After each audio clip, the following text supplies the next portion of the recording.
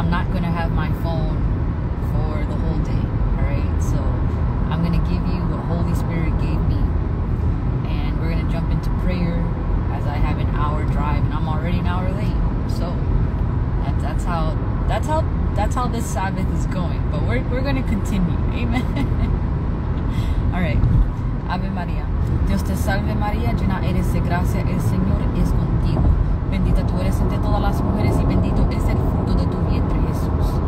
Santa María, Madre de Dios, ruega por nosotros pecadores, ahora y en la hora de nuestra muerte. Amen. All right, God bless you. Angel, welcome to your blessed Sabbath Sunday word. All right, and this is what I got from the Lord. And there was a man who was lame and couldn't walk. I have to say the word lame. I don't like using the word lame, but we can't be sensitive nowadays, all right? This is exactly the thing about sensitivity. If you're so sensitive to everything, you will not accept correction. That's not what the Lord is here to do. The Lord is here to straighten you up, to make you tough. And it's not going to be easy when someone calls you lame. You're whack, right? Like, it's going to sound offensive, but there was a lame man and he couldn't walk. And this is the one where they brought him. He was bounded to his mattress. And the Lord said, pick up your pad and walk. I don't know what version this is. I was in Bible study and it came through so easy. The specific words were, pick up your pad and walk. I had to say pad. It wasn't mattress. It was pad. Now, with that being said, the man did as Jesus instructed him to. The man did as Jesus instructed him to. He picked up his pad and he walked. But he rolled up his pad and he walked. Now, when the Pharisees, the religious Pharisees saw this, they said, it is on the Sabbath. You are forbidden to roll up your pad on the Sabbath. Okay? And he said, but Jesus told me to. And now I can walk. And this man has never walked before. So he broke all the rules because Jesus told him to. Hence how I'm breaking all the rules today. Amen.